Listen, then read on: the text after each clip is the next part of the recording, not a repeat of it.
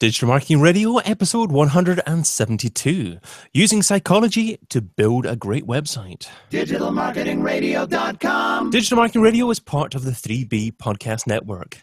UK casters talking business growth. Find out more over at 3bpn.com. The big interview with Baby. I'm joined today by a man who built a brand, learning people, from an unknown entity into one of Europe's largest online training providers. He's now set up his very own digital marketing consultancy based in Brighton, England. Welcome to DMR, Steve Linney. Hi, good afternoon. Thanks for having me on the show. Always a pleasure. Yeah, great to have you here, Steve. And you can find Steve over at emarketing.co.uk, and that's without the vowels in the word marketing. Yeah, I've also, if you want to go to insanelygoodideas.com, that will take you to the blog section of eMarketing. So it's probably an easier one to explain. Okay. So who stole your vowels, Steve? Yeah, well, it's the problem these days when you're doing a new brand, isn't it? You know, there's kind of all the good names or all the good domains are taken. So it's kind of I was kind of late to the game in that one, but thankfully I got insanelygoodideas.com. So go there instead. Insanelygoodideas.com. Okay, so that's possibly a better one for audio listeners in the podcast. Yeah, it rolls off the tongue a bit better. But maybe the fact that we're actually talking about your brand makes people remember it even more. So maybe it's a good thing. I'm not sure. Yeah. Well, hopefully. I mean, to be honest, the name does work for me, and it kind of sums up what we do as a company. You know, because it is e-marketing. It's not an easy one to explain when you're saying what URL is or to type out, your email address. You always have to kind of spell it out, sort of thing. So, yeah. So today we're talking about using psychology to build a great website today. So why do you actually need to be thinking about psychology when you're building a website? Well, to be honest, you have to think about psychology, to be honest, in any business, really. And when I'm kind of talking about psychology, I'm not meaning that we try to trick someone into doing something. But what you're doing is you're designing the website in a way that is kind of pleasing to people's brains in a natural process. You know, we all like to think we're individuals, but, you know, we're kind of hardwired in a certain way that, there's things that are pleasing to us and kind of get our dopamine running. So it's just you need to kind of have your website ticking those boxes and kind of really pushing those neurons, essentially. Dopamine, is that not one of the drugs that is banned from the Olympics? Or yeah, but it's naturally occurring as well, though. So how do you know actually about the thought process for your users? I mean, how do you actually go about doing what you suggested there? Well, to be honest, there's a couple of really great resources that I've kind of used to kind of really set me on the path towards this side of things, and I really need to kind of give a lot of credit to Webs of Influence by Natalie Naki, which is an absolutely amazing book, and it kind of put a light bulb on in my head and how you should be using a website and how you should be talking to people. It's simple things of having the correct color on your logo, the correct color on your call to actions, the placement of the call to actions, how your eye flows through a website. It can make massive differences. And, you know, there's natural things you can put in place that are just pleasing to an eye and give people a sense of trust. And it's one of those, you don't really need to reinvent the wheel in many ways. You just need to kind of understand how that kind of wheel goes round. And another book that I kind of really recommend is called Quirkology by Richard Wiseman. And this isn't a marketing book by any means at all, but again, it shows you how we act in certain ways. For example, there's no such thing as luck, and lucky people just tend to be the people who try more things. They probably get a lot of things wrong, but eventually get something right. And then so they're naturally perceived as being lucky. And there's also a thing as well where apparently you're more lucky if you're born in the summertime than the winter time. And it's a difficult one to kind of really equate, with a British summer. Is it winter, what have you? But, my kind of guessing around that is maybe by the time you're 1 year old, and actually, we have a 1 year old who was born in the summer, and I can really feel this now in my head, how this could actually be what Richard was talking about. but you're not coddling them in clothes as much. You're kind of letting them kind of run around and be their own little thing, so maybe that gives them the confidence when they're later in life to kind of just get on and try things because they're not being mothered as much. So I was born in January. Are you saying I've just got no hope? Well, January in Scotland and July in Scotland, it's kind of a... I'm a July baby in Scotland, so it's always rains in my birthday, so... Yeah, so I don't know where that goes, to be honest. I loved the way you started off there talking about different colours as well. I've been involved in the creation of different brands and been aware of, obviously, different websites that you can look at to discover what different shades of colours mean and why certain industries tend to navigate towards using certain color palettes. Yeah. I mean, as an overview, would you say that certain colors are big mistakes generally to incorporate within logos generally? Well, I couldn't answer that generally. What you need to bring it back to is who your target audience is and kind of what you want your brand to represent, really, to be honest. If you are going to be a kind of a bargain basement, 99 pence shop or website, yellows and reds together go fantastic. If you're Apple and you're selling really expensive tech goods, yellow and red is not good at all. But white is very, very good because it's a very kind of calming color. One colour that I kind of really like to use, particularly in logos, and you can see that in the Learning People's logo and in eMarketing's logo, is the colour blue.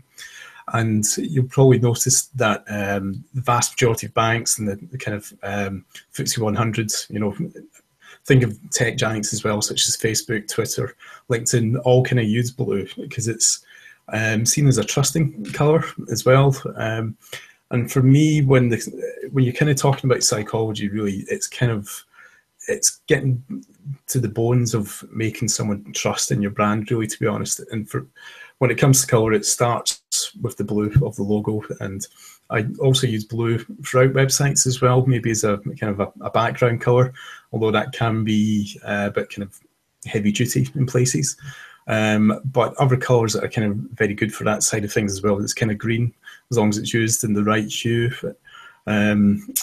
Talking of hues as well, actually in saturation, it's the age of your target audience you kind of need to keep in mind as well. So if you're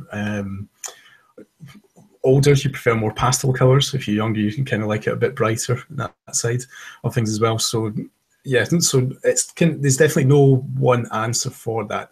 It's know your target audience. For me, it's about bringing trust in, and it's about bringing in conversion rate. So you're kind of optimizing that experience on a website. So you really need to, again, also get down to the individual outcomes of a website or an outside outcomes of a brand. Are you looking to kind of generate leads? Are you looking to generate sales or boost your revenue growth? And then think about how you want to stand out against your competitors as well. Talking of the Learning People, I used to like to use the phrase that we were, we're kind of like a British Airways or an Emirates side of things, so we wanted to kind of look like a high quality brand where you're going to get good customer service, but you may pay a little bit more for the training, but the training was of the good quality and you're going to get the service to go with it. Whereas I'm not going to name any names, but other training companies, we used to say, oh, they're the EasyJets. They can have that side of things, but this is how we're going to, position our company, essentially. Just look for the training providers in orange, and we know the ones you're referring to. Yeah. I almost said the name, but I won't. So, is it important to involve your prospective customers in the design of a logo and a website to get their feedback as well, or is that not really necessary?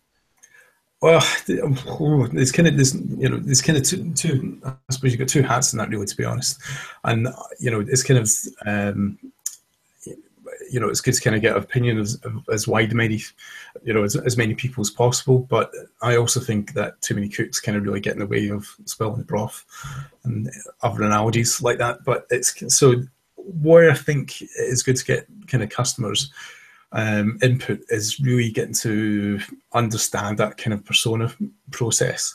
So really speak to potential customers and current customers and lapsed customers when you really want to know who your personas are, and then you kind of feed your brand identity around that, and also feeds the way that you kind of deal with your customers. You know, how you're going to communicate with them, what you're going to be talking about, you know, what really makes them tick, what do they like, and more importantly, what do they not like.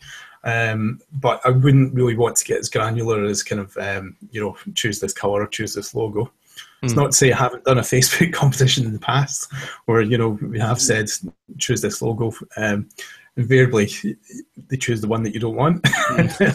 So, but, you know, I suppose you got, if you offset that against and you get some really good viral traction and it really pushes your brand, fantastic. But, you know, chances are that won't happen. So it's going to be more about taking that educated guess, but definitely, you know, get your customers' information involved and expertise, you know, survey the life out of them at the persona stage, really, and get them to understand how you want to talk to them, essentially, and your logo will come from that. It sounds like it's more about getting your profile of your ideal customer right to begin with and really understanding who that is. And if you do a great job at that, then there's probably no major requirement to actually involve people in the design phase, because you've got too many people involved then, and to a certain degree you just need one or two decision makers, and it can go a little bit crazy if you have too much input.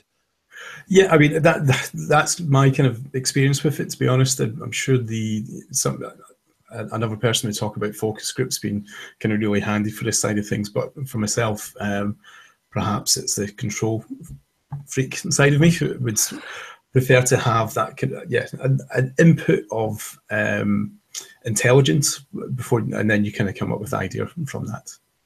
And we're talking about the psychology behind what users do on a website. Do you find that is different depending on the device that they happen to be using? I mean, if someone's using a tablet versus a mobile device or a desktop PC, do their perceptions or wishes for what that website will offer change depending on the device that they're using? Again, I think that's going to be dependent on what your website does and what it delivers, to be honest. I think, you know, their expectations don't change in that people always kind of want to know what's in it for me, essentially what's the experience they're going to get from the website or the app on that device. But yeah, it totally does need to be kind of digestible on every platform. And probably kind of a good example of that is when you're thinking about things like such as Apple TV these days, where you know, Netflix can be quite a straightforward experience, although I think it's actually quite a badly designed website from a psychological point of view because there's too much stuff in there. Okay. And I've actually used Netflix as an example of why we shouldn't do something in meetings in the past, because people wanted to throw loads of information onto a website, and I've said, well, no, you get the Netflix effect. So is there any ideal number of choices that you want to have on a web page that is immediately visible? Well, to be honest, I like to kind of keep information in chunks of 3, to be honest, because your brain is kind of hardwired to understand information in chunks of 3. So, you know, I just think people want to be able to find information quickly and easily, and, you know, get what they want out of that website. So, you know, if you go back to the kind of the platform side of things, as long as the platform is delivering that experience and people can kind of, you know, enjoy what you're kind of giving out to them, or find them relevant information, or make the purchase in an easy process, then it kind of works for them. Okay, that's great. And what about the expectations of users over time? Has that changed a lot over the last few years as internet speed has increased, as pixel width of monitors has increased significantly, and different mobile devices have obviously got faster as well? Do you think people's expectations of what a website, web page offers has changed and will continue to change significantly. Oh yeah, completely. To be honest, I mean, people, we've got so many kind of good quality devices in our hands, on our desktops and television. We want to be kind of using them to its best potential.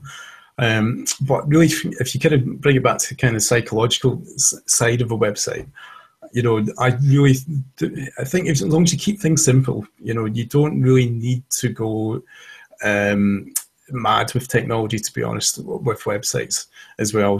Keep it simple with the execution and keep it simple with the message. And it's kind of a good quote from kind of Seth Godin comes to mind, and that you shouldn't change something just because you're tired of it, or for example, your spouse gets tired of it. You should change it when your accountant is tired of it. So don't think about having to totally revamp your website every 2 or 3 years just because you think, oh God, technology, I think we could do this, we could do that. Unless you're kind of a brand that kind of needs that kind of wow factor or a gimmick factor. If you are one of those, go for it. But you will need to change your website regularly. For the vast majority of us out there, I'd just say kind of keep it simple. And just keep it simple.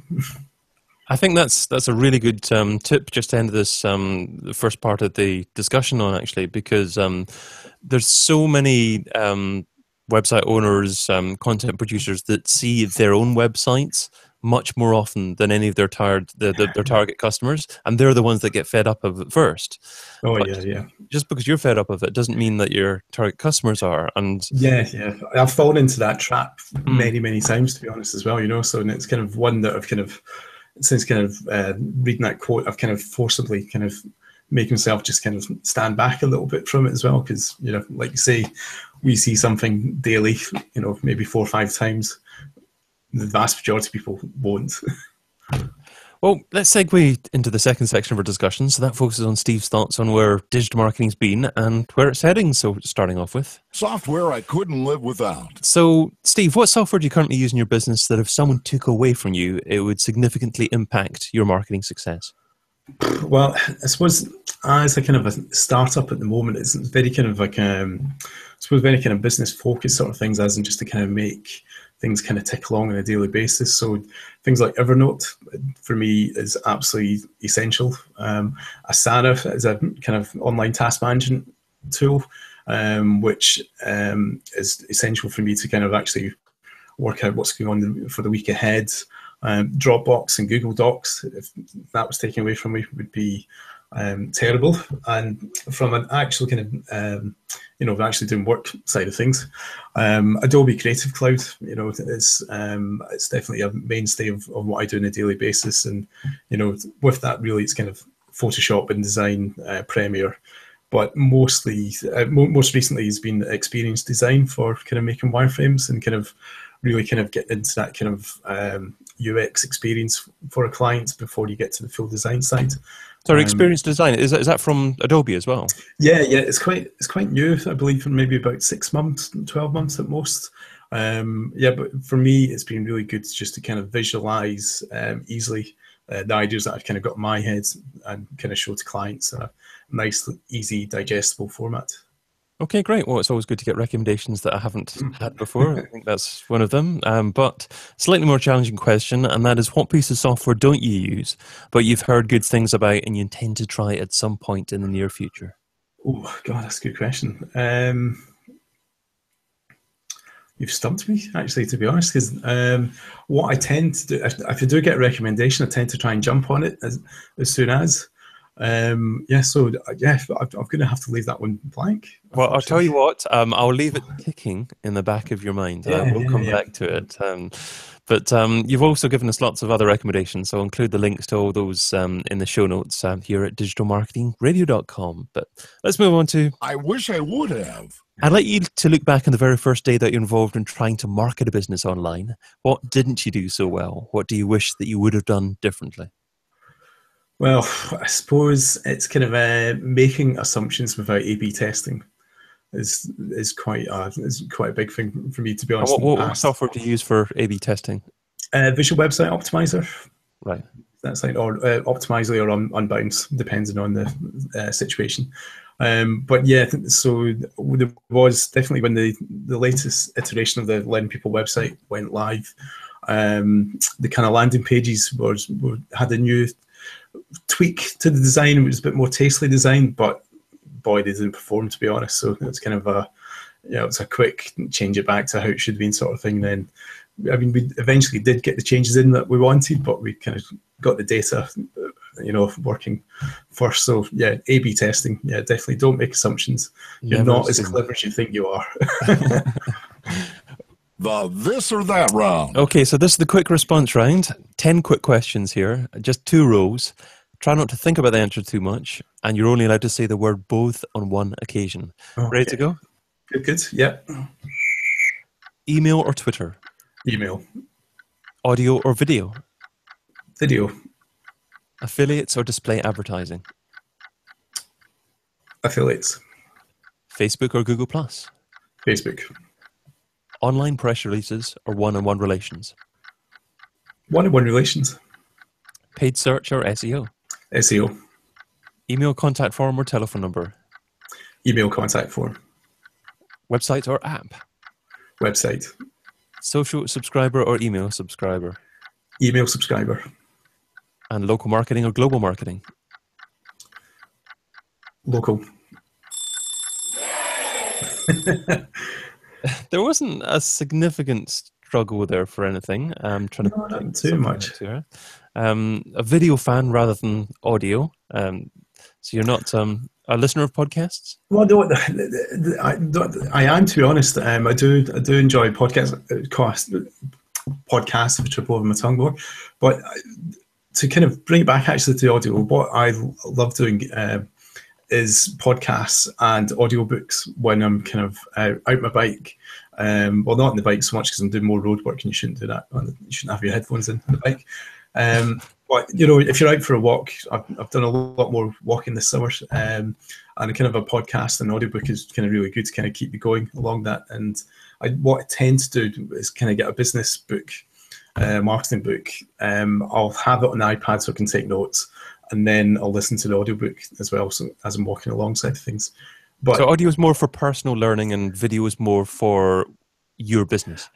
No, because for video, what I love is, again, using Apple TV in the morning and watching things like a TED Talk, just kind of a bit of inspiration and things like that as well. So I think there's definitely kind of a place for both. But you were forced to choose one. Yeah, but I would go for, I would say video more. But yeah, just because I think there's more scope for that moving forward.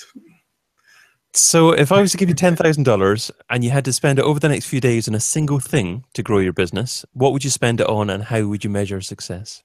Well, that's a difficult thing really, because I'm just beginning to plan my birthday party and I could just embezzle it and run away and have a real good party. But I think what I would do is spend it on video content, to be honest. 75% on video content and then 25% on inbound marketing to actually get people to see that content. And I think that kind of comes personally from how I kind of really want to market e-marketing at the moment is to really kind of push that kind of personal presence as well. As a kind of small business owner, you are your brand as well. And I think the best way to kind of really push forward with something like that is to kind of really push on with your video content, be that 1 minute segues into what is email marketing, or kind of a longer piece that actually shows a presentation that you've done. I think there's a lot of kind of drive that you can do with that. But again, Kevin Costner was totally wrong. If you build it, it definitely won't come. So 25% definitely has to go on inbound marketing, and the majority of that would probably go on Facebook advertising, to be honest, and email marketing. And it wouldn't, with Facebook, it wouldn't be from a revenue generation side of thing, but more of a kind of a brand growth side. So kind of promotion for your video content then? Yeah. And so for the actual video content, you were talking about yourself there, I think. So you're talking about having professionally produced videos of you explaining things to your audience? Or are you talking about having someone else actually in the video rather than you? It could be a bit of both, to be honest. I'd like to think that I could do something on video, but then again, if people don't like me on video, I'll quickly take that lesson. But I think it's more about having the e-marketing brand, and essentially, I'm kind of there to kind of help push that forward. And there's nothing bigger than the brand, and the individual isn't bigger than the brand of the company. But people buy into individuals rather than brands, especially on the B2B level, I would say, to be honest. So, yeah, I think that's kind of a roundabout answer. So let's see if we can get back to this one bit of software that you're thinking of or being aware of and you want to try at some point in the future. So can you think of that one piece of software that you've heard good things about and you intend to try at some point? I'm totally stumped here. This is a very scratch the head moment, to be honest. I can't think, to be honest.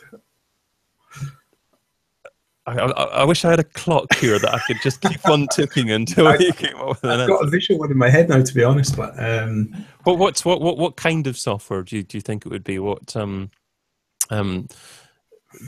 thing are you either missing in your business, or you think you need to offer to clients in the future as a service, maybe?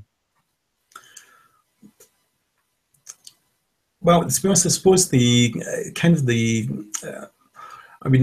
is something I do use, to be honest, is kind of things like Moz.com or analytics SEO side of things, but it's that kind of, I suppose, that intelligence side of things as well. If there was something in mind that kind of really kind of pulled that kind of data into one that was, what I tend to find is kind of a lot of services where they kind of do certain things, but they don't quite do everything that I kind of want it to do. So I think I'm maybe inventing something rather than actually thinking of a new thing for you, to be honest. Yeah, I mean, it's probably the challenge of attribution, isn't it? It's attributing the true value of sources of traffic and what impact they have on the bottom line, even if it's not necessarily last click before purchase. A lot of these referring sources of traffic, have some kind of impact, and it's measuring it. A lot of people are struggling with attribution, so that's what I would take from your answer. And that's, I'm going in the wrong direction there. No, not yet. We'll go with that one. Yeah, go with that. Yeah, don't put me on any more pressure to come up with something else. Okay, let's finish off with my number one takeaway. So, Steve, you've offered a lot of interesting perspectives and great advice in our conversation, but what would you say is the number one takeaway? So what's the single most important step that our listener needs to take away and implement in their business? Number one for me has to be kind of understanding your audience, really, and it's kind of having that kind of meaningful connection with them as well. It's about not going for a sale at any cost. It's about really kind of creating a website that kind of really caters towards a need, answers a question, creates content that people really want to digest, and they really want to kind of share with people, and if they kind of love your content, they'll love your brand, and then they'll want to kind of purchase from you, and they want to kind of keep on coming back as well. So it's about, understand your audience, meaningful connection, and kind of long-term relationships. I love that. Create a website that caters towards a need, because there's so many websites that I've landed on for different purposes, and 10, 20 seconds later, I'm still not completely sure precisely what they do. So I guess you need to articulate that need quite well. And if you do that, then... Oh, yeah, massively. I mean, again, from a psychological point of view, it's your brain triggers in 200 milliseconds, and you've got probably 6 seconds to really get someone's attention on your website. Otherwise, they're gone, and yeah. Great stuff. Also, thanks to Steve, and thanks to your listener too. If you enjoyed what Steve shared today, tell us what you think. An iTunes review is always good, and I might even read it out in a future episode. And of course, if Twitter's your thing, @DavidBain is my handle. So maybe it's your thoughts on this episode, maybe it's your thoughts on what we should discuss on a future episode. Whatever it is, it would be great to hear from you. But until we meet again, be fantabulous and do one thing that scares you. Thanks again, Steve. Great episode. Cheers, then. Thank you.